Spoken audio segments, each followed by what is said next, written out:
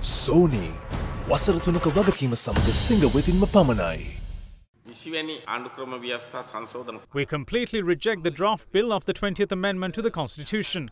We see that the JVP has brought this to please someone else. This is a time where we discuss giving more powers to provincial councils.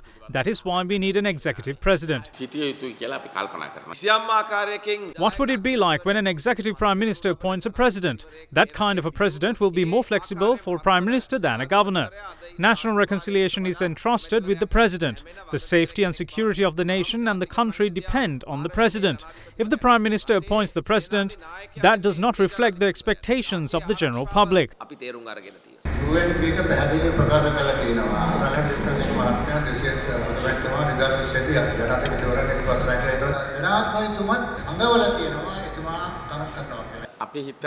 We're thinking on a broad alliance and we have a set of suitable candidates. Names of Gotabaya Rajapaksa, Basil Rajapaksa and Chamal Rajapaksa are mentioned. Meanwhile, SLFP proposes the name of Maithripala Sirisena. We will take a decision in due course and that is not an issue.